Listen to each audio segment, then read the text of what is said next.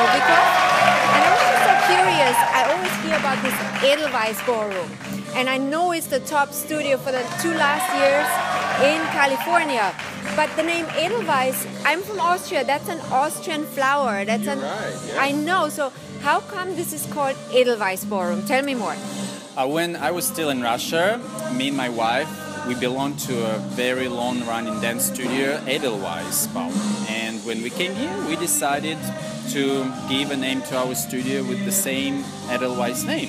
So all our students like that name also because there is a movie in America that I saw, The Sound of Music, and when I myself saw that movie and I heard the song Edelweiss, I fell in love with it even more. You know that's where I'm from. That's my hometown, Salzburg. Gosh, that's unbelievable. I know. So, well, I always wanted to go there. Maybe one day we'll go to your home country You and need you to will go come there. and visit us, our studio, because you will feel like you're in Austria. Probably. Yeah, we have mountains right behind our studio. Seriously? Yeah, absolutely. That sounds amazing. We just don't have Edelweiss flowers. So how does it work with the pronunciation of that name, Edelweiss? It's not a usual name. Are people okay with it? A lot of our customers actually don't know how to pronounce it. The people who just come to the studio, they don't know that it's a flower, so we have to help them. Sometimes they think it's actually my name. They think I'm Edel and my name is Weiss. So, we always have things to talk about, with the name, but we're very happy that we gave our studio this name. It sounds really Well, I beautiful. think once you know the name, you'll never ever forget it. That's important.